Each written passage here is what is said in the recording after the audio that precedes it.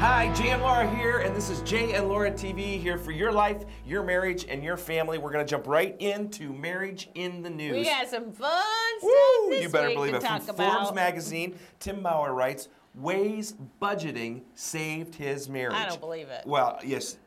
Okay. In our marriage, budgeting was huge because early on, we found out that Jay was a saver and Laura was a Spender. I don't like that word major budget. spender. She Bad would word, spend bad and word. spend. In fact, at one point, she had us in such credit card debt that we had to take drastic measures. But now, we budget. It is so freeing. It's so fun because it really gives you the chance to work together. We're going to talk about the benefits. But here's what Maurer says. Over 50% of marriages end in divorce. Of those, 50% of those splits are because of financial disputes.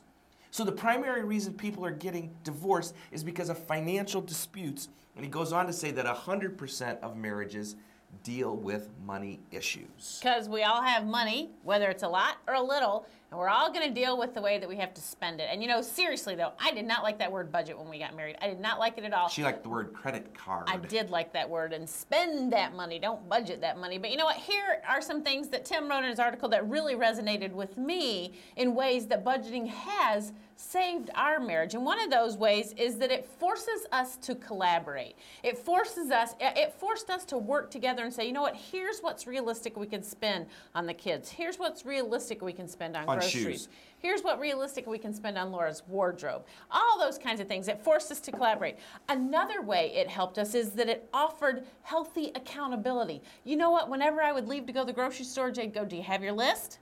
Yes, I have my list, because if it wasn't on the list, I didn't buy it. It offered healthy accountability. Another way is that it humbles us. Woo, budgeting humbles us. time. And you know why? Because, and I can tell you, this is very humbling. When you have to come to your spouse and go, guess what? I screwed up for the umpteenth, billionth time and put too much on the credit card.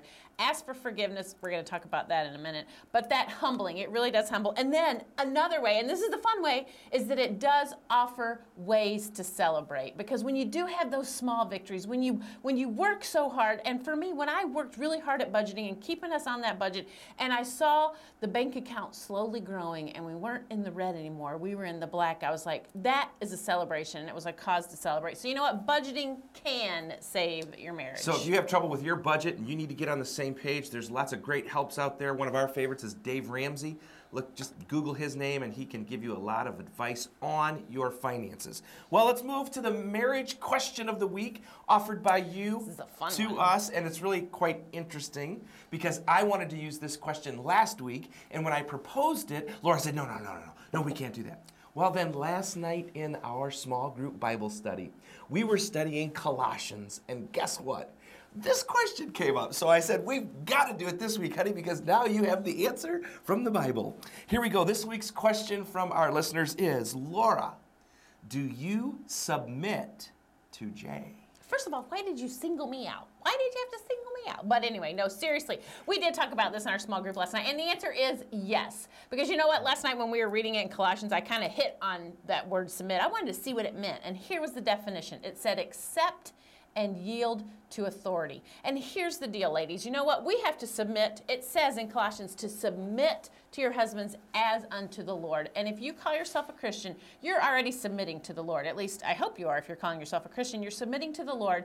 He is our authority. And all it's saying is Colossians is, you know what? God has ordained our husbands as the head of the household, and we have to accept and yield to that authority just like we do to the Lord. Not that they're Jesus, not that they're saviors, but you know what? This is what God's told us to do. And yeah, it's hard, and it ain't easy sometimes, but you know what? We have to do it. And while we're the head, realize this, ladies, you're the neck. You're what turns the head. There's no question in my mind that that's the way it is. I was turning, not That's disagreeing. right. I was turning, not disagreeing. Moving right along to Connection Corner, where we're going to help you connect with your spouse, your kids, your parents, whoever you need to connect with in your world. We want to give you some tips to help you do that. And one of the things that we love to do is I like to do research. Jay doesn't like to do research so much. I do. I love to read people's websites and blogs. Yeah, you don't like to research. Don't even try. I like to research golf and baseball exactly. and football. But one of the websites I stumbled upon this week called Marriage Missions asked this question: can you rebuild trust in your marriage? And as I thought about it, I thought, well, absolutely you can rebuild trust in your marriage. It just involves forgiveness. In my mind, I'm having this conversation. And then I started reading what they were writing. And they said this is a tough, tough subject because there is such a misunderstanding of what trust entails. Many people think it is tied in with forgiving someone. But in reality, forgiving someone and trusting them are two different acts of faith. You can forgive a person without trusting that person, but you cannot trust a person without forgiving them first. It's important to realize that trusting a person is not a prerequisite to forgiving them. Trusting God is. You are trusting God when you forgive. Please don't mix and intertwine the two. And you know what? As I thought about it, I thought how true that is, because we can forgive someone, but when we forgive our spouse for overspending or maybe saying an unkind word or doing something even bigger than that, we have to forgive them. We're told we have to forgive, but we don't necessarily rebuild that trust right then. What we are doing is trusting God to change them and keep them from having that action happen again. When Jay had to forgive me for spending too much, he forgave me, but he had to trust that I was going to learn and not go out and do that again. Very good. Well, Real Life with Jay and Laura. We were in Sparta, Wisconsin this weekend. We met a lot of fun people. Cheeseheads. And I actually brought a little someone home with me. If you can tell, I got a little frog in the throat here. But the fun thing that happened in Sparta was this. We did a workshop on Friday night and Saturday, and the pastor had asked if we would stay over Sunday so that I could preach at the two services. We were like, you bet. We love ministry. We love ministering to all kinds of people, so Sunday was a no-brainer. Well, the first service started at 8 o'clock in the morning.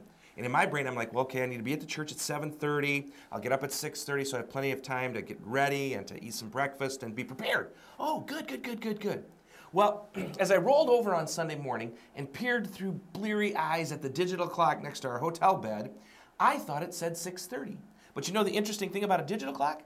A 6 and a 5. There's only one little bar missing to see the difference between a 5 and a 6 on a digital clock. It was actually 5:30, but in my brain, I'm like, 6:30, time to go, let's go. I'm up, I'm brushing my teeth, I'm getting ready. I go down to the little, hotel breakfast area, get a little muffin or something, I can't remember, and I pop out to the car at what I think is 7:20. I turn on the ignition to the car, and the clock on the car says 6:20. I'm like, that can't be right. This car must be off. So I whipped out my iPhone and thought, what? Oh no, it's 6:20. I am an hour early up for this thing. What am I going to do? I can't go back to the hotel room because if I wake sleeping Beauty, she ain't going to be so beautiful. So drove to McDonald's, got a cup of coffee, and prepared even more for my sermon. Had a whole extra hour to prepare.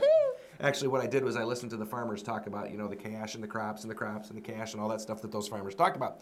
But anyway, that is real life with us. It happens. We are just a couple of goofballs, and we get to share those fun stories with you. Well, this is Jay, Laura, and Jay's Frog saying we really appreciate you. We're here for your life, your marriage, and your family. Have a great day.